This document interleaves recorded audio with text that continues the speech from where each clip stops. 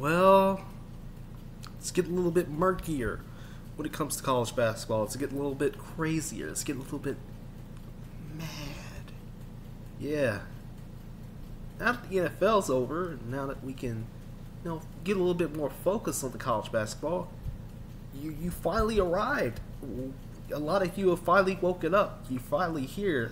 Let me tell you what's been going on lately. College basketball. Let's talk about week 14. Real quick before we get to week 15. I know. I usually have a lot of notes, that take up a big chunk of the video anyway, but I mean, we're going to try and get through these as quick as possible. First off, Virginia. They beat Duke on Monday, or was it Tuesday? I can't remember. I think it was Monday or Tuesday. I can't remember which day it was. I have to check it yet. But they only made 2 3-pointers in that game. One of them with the game winner by Reese Beekman, excuse me. I'm messing up names as usual. Like, they shut down Banchero, they shut down AJ Griffin. Like, Virginia was on another level. And then later that week, Duke, was playing up against Clemson. And David Collins, he didn't have to do that to win them more like that. Like, I get what he was trying to do. I get what Collins was trying to do, but it looked like a dirty play, and that's why he got suspended the game.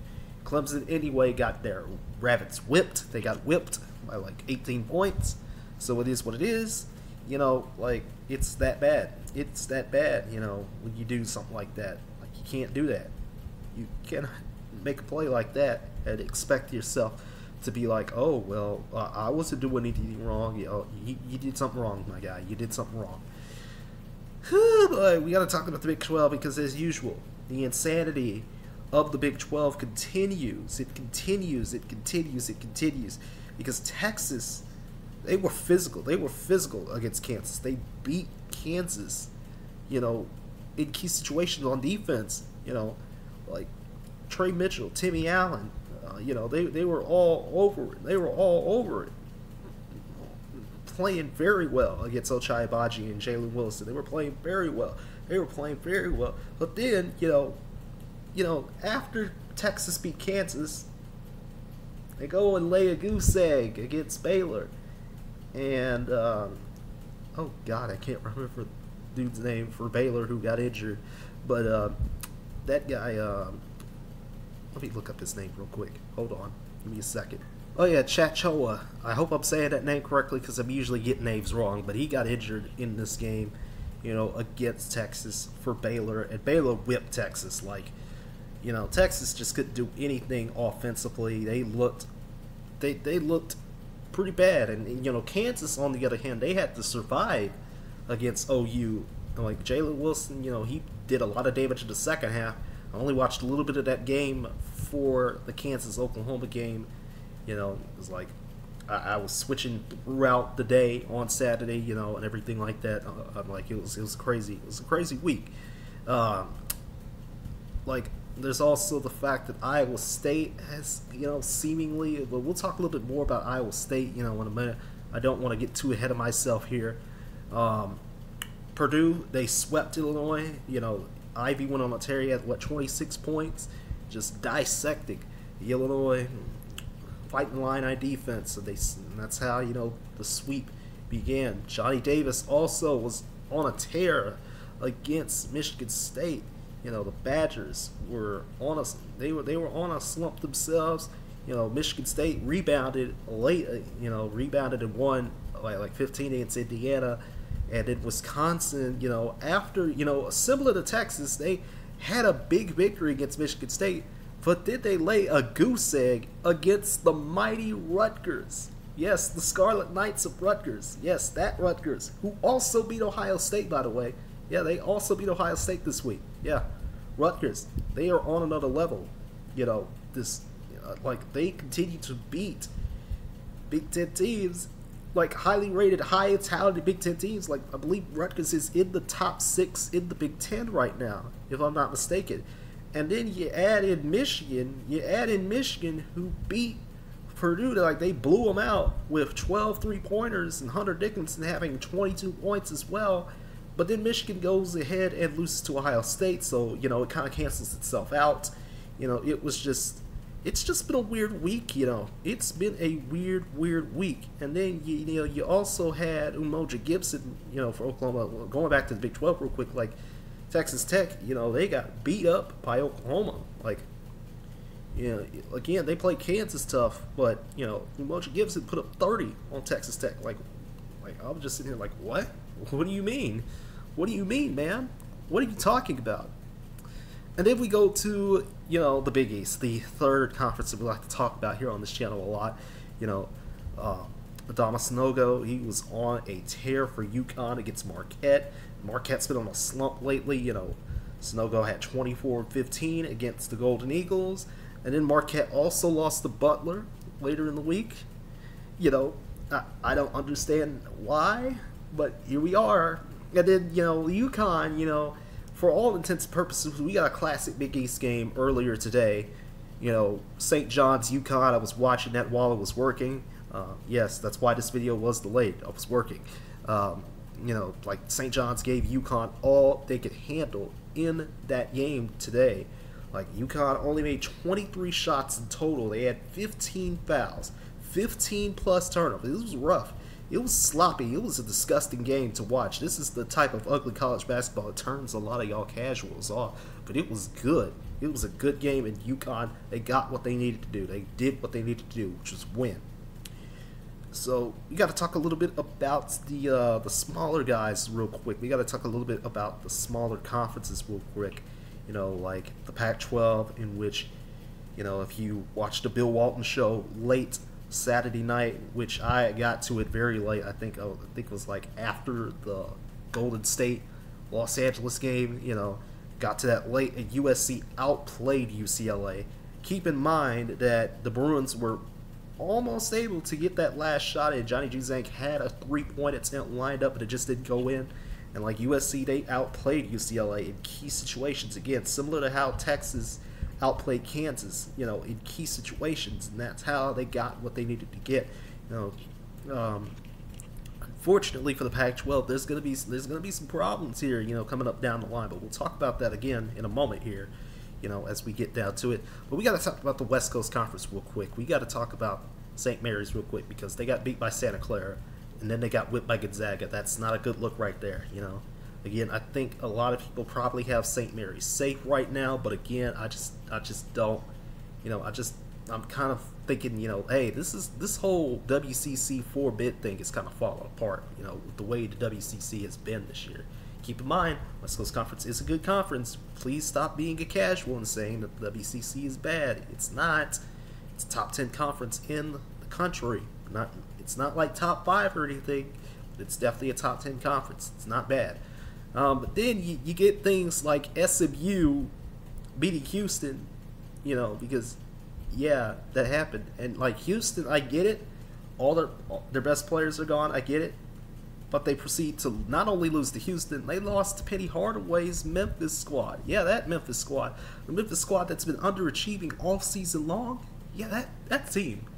And now SMU, I believe, is tied for first place in the American. That's how weird it's gotten. That is how weird it's gotten here, you know, when it comes to the Americans. So now, you know, things are getting a little bit more interesting now, you know, for the Americans. Again, you know, we don't know how long, you know, we know Houston was playing very well for quite a long time. Again, you know, they had losses by, you know, 5 points combined before getting beat up by Memphis. And, like, watching that game was just rough for the first 10 minutes or so. You know, the Memphis-Houston game, like, watching that game was real rough.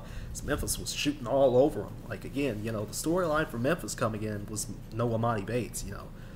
But it didn't matter. It didn't matter, you know, if that was going to be the factor here.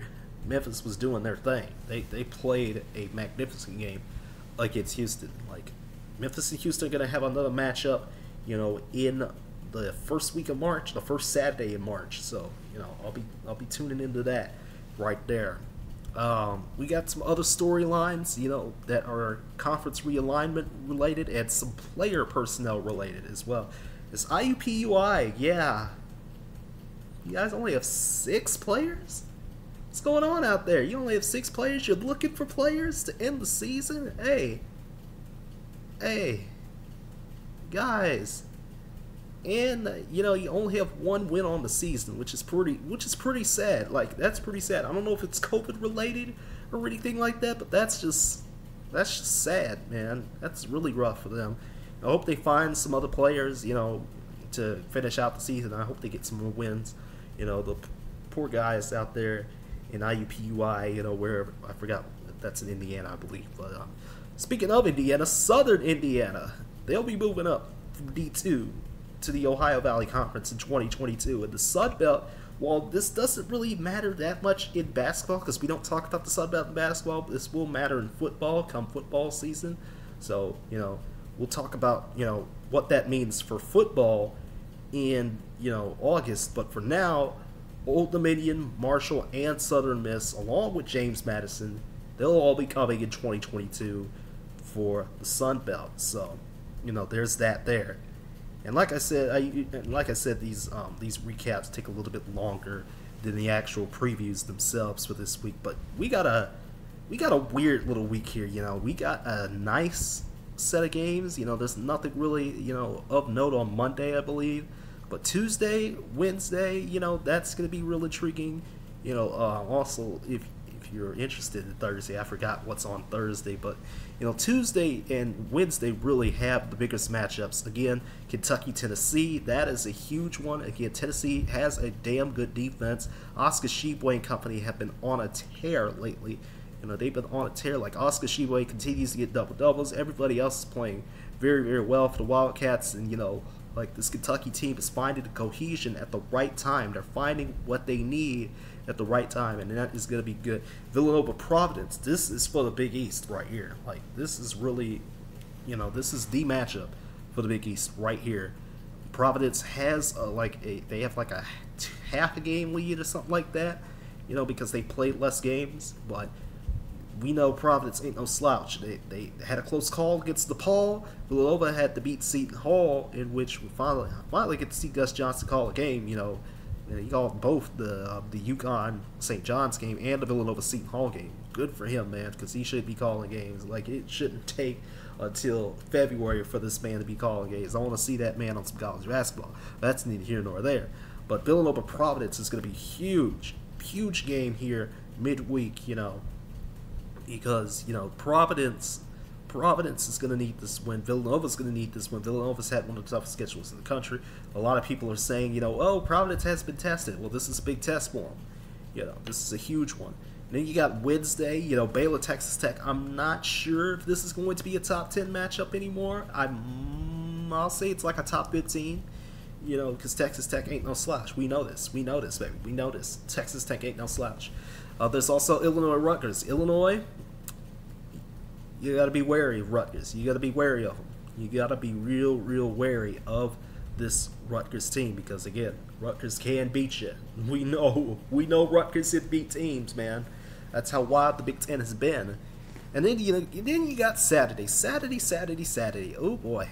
Let me tell you, I was not expecting this kind of lineup for Saturday, but it's actually really fun looking. You know, you got Illinois, Michigan State. Now, there was some time swaps and stuff like that because of, you know, canceled games and stuff like that. So Illinois, Michigan State was originally supposed to be like early afternoon, you know, like 1:30ish, but now it's at noon Eastern. So that's going to be real intriguing there. You got Xavier, UConn, Texas Tech. You know, the second matchup between Texas and Texas Tech. The first matchup was wild 2 weeks ago, and this week, you know, this matchup this Saturday morning on ABC, it's going to be a real wild one as well. I can tell you that much right now. In the afternoon on Saturday, you got Iowa, Ohio State. Again, you know, Keegan Murray and company, they've been playing some pretty good basketball. And Ohio State, you know, is a team I'm kind of, you know, I think they're safe, but again, it's just a team, you know, at times where it's like, I don't know sometimes. And then my alma mater, yes, my alma mater. Some of y'all are also on this channel, are also alma mater, you know, are also an alma mater at this school. UNT, yeah, North Texas Mean Green. We will be watching, at least me, I will be watching my North Texas Mean Green take on UAB, or rather UAB, not UNB, UAB, because this Conference USA is looking kind of spicy. Yeah, UAB and North Texas are on the bubble line. You know, they're both teams that are on the bubble line, looking pretty good, looking pretty sharp.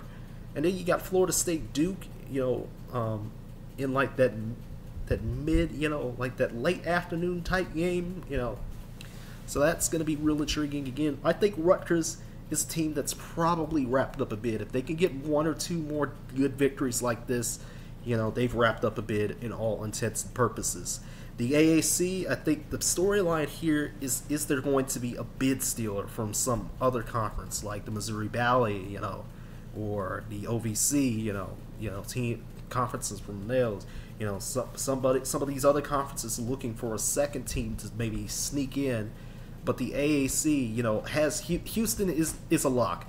But what I'm saying is teams like SMU and Memphis, are teams like those going to be able to knock Houston off again to where, whether it be in the regular season or whether it be in the AAC tournament, are those teams going to be able to make it more interesting for, at large bids and stuff like that? Because we know Houston is a lock, in all honesty.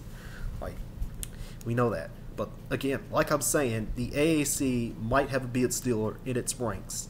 And the Big East, it's wild. Like, Villanova and Providence are at the top, but do not take the Big East lightly. It has been a wild conference this year.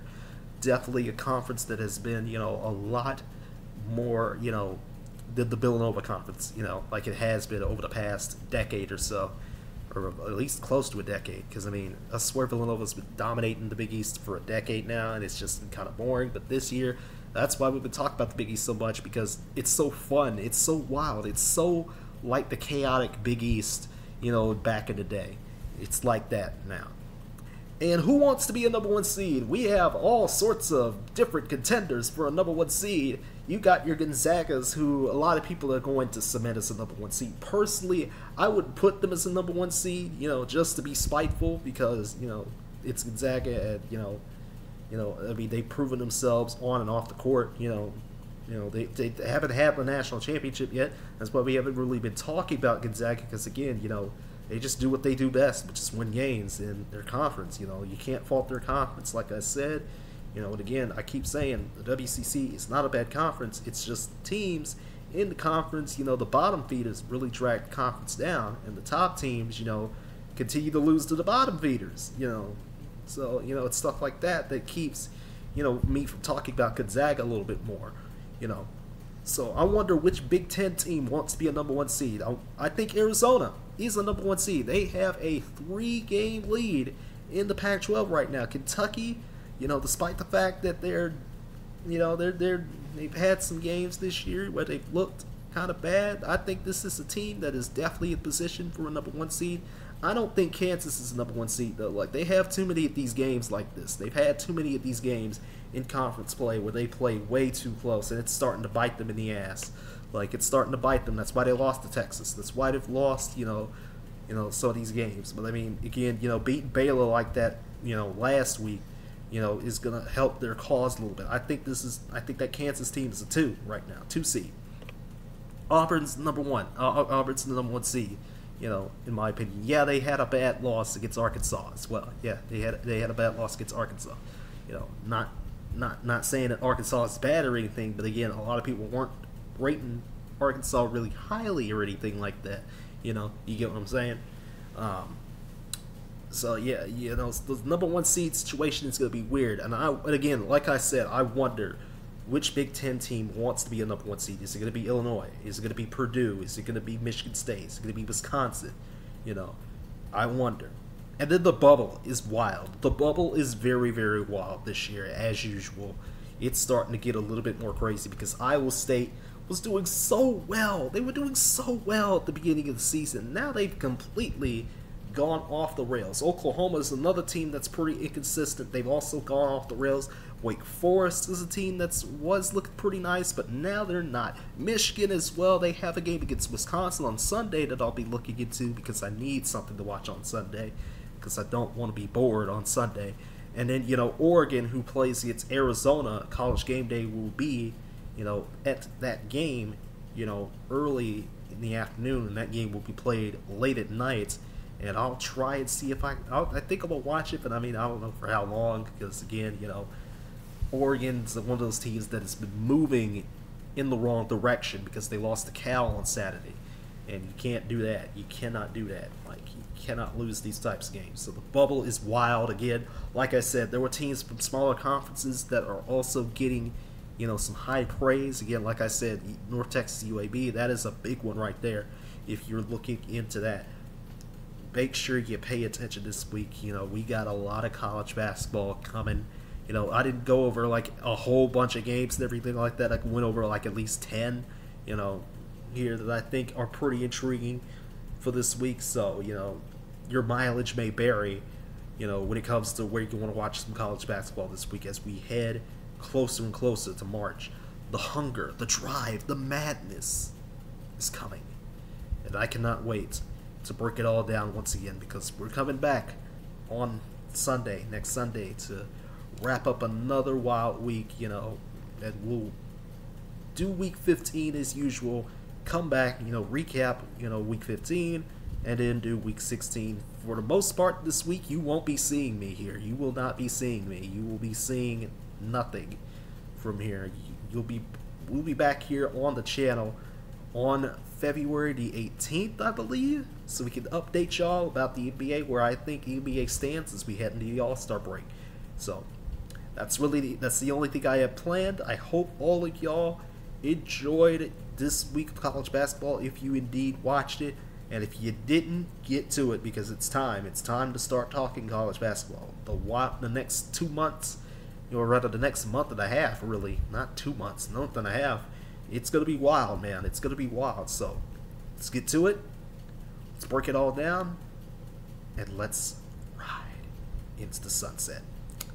Good night, good afternoon, good evening, good whatever you want to say, whenever you're watching. And remember, as always, to like, share, comment, subscribe, click the notification bell, do whatever you need to do to get down onto the channel for more. And we might be adding some more videos here, late, so I don't know. I'm trying to see, there's some other things, but we'll talk about that more, in 2 weeks when we get to our channel update. So again, good night everybody, take care, and I'll see you again later this week with the NBA All-Star break video.